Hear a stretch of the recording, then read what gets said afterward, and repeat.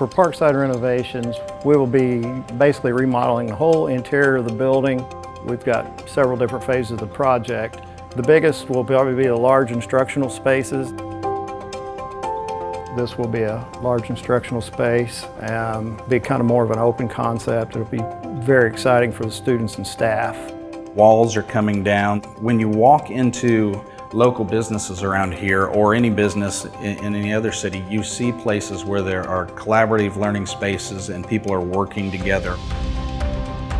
The openness, the flexibility that's involved with that redesign of the learning space is what I'm most excited about, because I think it sets our kids up for what they will see as they grow and develop and get ready for whatever awaits them after high school.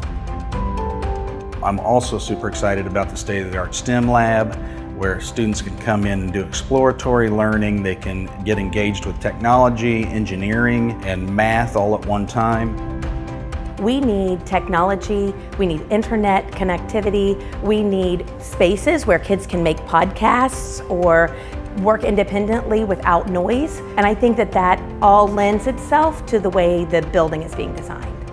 Some of the historic things for Parkside are the barreled roofs, the laminated beams, and the courtyard, obviously. My goal is, when the project's completed, that everybody sees that there's value in what we've done here. We've preserved the architectural history of the building, plus we've brought it into the future for the new students that'll be coming in the next 30, 40 years from now.